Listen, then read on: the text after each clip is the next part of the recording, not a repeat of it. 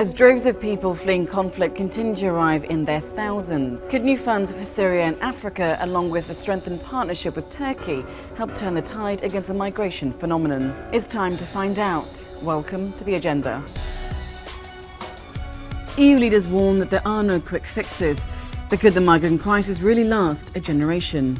At the mini-plenary in Brussels, MEPs will vote on a finance package for Africa worth €1.8 billion and for Syria €500 million to help tackle the root causes of migration, along with providing humanitarian aid to refugees. It's seen as a gateway to Europe, a transit destination for refugees. So can Turkey be convinced to shore up its porous border? Over 2 million refugees are being hosted in Turkey already.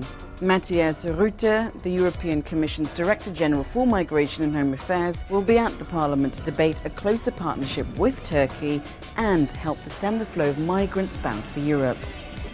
The first few families have now been relocated from Greece to Luxembourg, but Greece still needs a lot more help.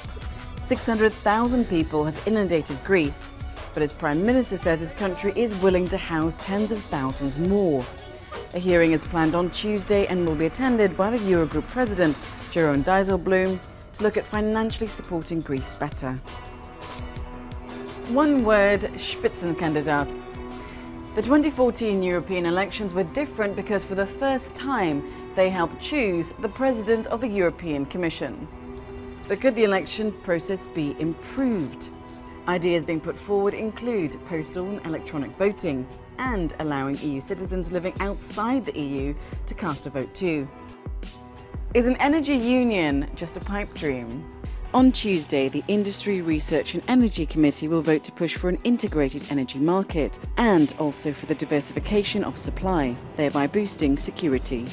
And that's all we have for this agenda. Take care and enjoy the week.